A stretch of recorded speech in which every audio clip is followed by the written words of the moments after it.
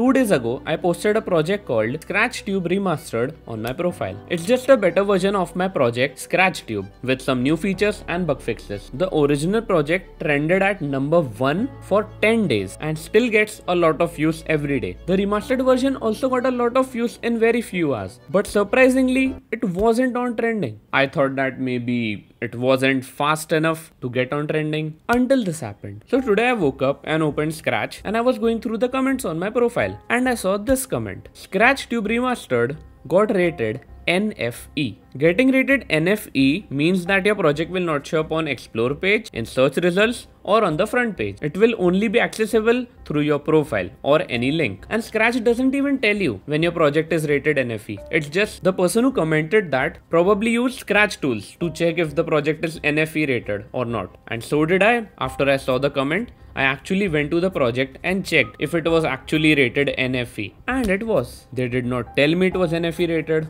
If I did not have Scratch tools, I wouldn't know. They did not tell me a reason why it was rated NFE. In fact, there was no reason to rate it NFE. Like ScratchTube is still up and it was rated FE. It has the same features except a few new ones that I added. The only feature that is completely new is end screen. And end screen just lets you switch from one video to another inside the project. So how does it make sense to rate the project NFE for that? Other than that, all the features that were in the remaster were also in ScratchTube, like the original one. That is rated FE, like for everyone. So why is there a problem with the newer version? Why is it treated differently now? If you can't put such good projects on featured section, at least let people see them. Like, come on, at least don't hide them from everyone. And even if you do, at least state the reason why you did so. Then maybe even give the person a chance to fix the issue and then rate it again. Otherwise, it is just unfair. Anyone who worked on the project really hard and got it taken down without knowingly breaking any rule would be really disheartened. I know Scratch views and numbers don't really matter, but people being able to see your project